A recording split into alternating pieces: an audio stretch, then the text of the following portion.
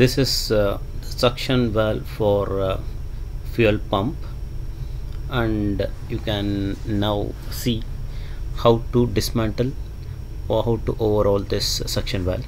So this kind of suction valve is very easy to dismantle. Just you have to press the cone. When you press the cone, you can see the conical ring, which is actually a split ring. You can see two different conical ring and two pieces of conical ring, which you need to take it out. Once you take out that, you can remove the cone. After that, you can remove the piston, means spring, and then you can remove the spindle. So this is how you have to dismantle the suction valve of fuel pump. So what are all the things that you need to see? You just see the fuel holes, and you have to see the surface of spindle mating, and again the seat where the spindle seats. So now after dismantling this, you have to clean the spare parts, which clean diesel.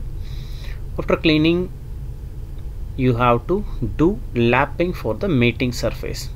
So you can use a very fine lapping paste and keep on the spindle surface, and you can see that I am using the very fine lapping paste, and just you need to do the lapping for the seating area. So the idea to do the lapping is, in case if there is any scoring mark or a pitting mark available which is in the seat or your spindle, it can remove it. After doing the lapping, you can again inspect the mating surface, and if you find it is the scoring mark is removed, then you can do the leak test and go ahead for boxing up. If you couldn't able to remove the pitting mark or scoring mark, in case if it is very deep, then it is time to discard the spare and you have to use the new one. So I did the lapping. Now I will clean the area and I will inspect both seat and spindle. Then I can then finalize whether I can use it or not.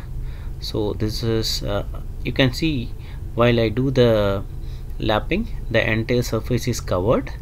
So now I'm going to clean. So use a very smooth cotton rags and clean both the surface and examine closely, so that any of the score mark which is visible is gone or not. I am using the cleaner to remove the dirt, and while you are inspecting the spring, just make a visual examination and just press and see.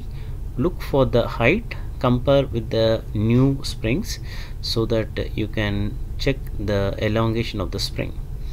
So it has been already shown in my old videos, so that I don't want to show the spring elongation checkness. And that's all. Now I'm just blowing air so that any dirt which is inside the body is removed. Blow air to all the spares, spindle, cone, conical spring and spring.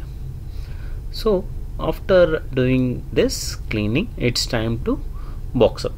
Boxing up is also very simple for this kind of suction valve. So first you insert the spindle, just give a coat of lube oil so that it will help to pass the slot.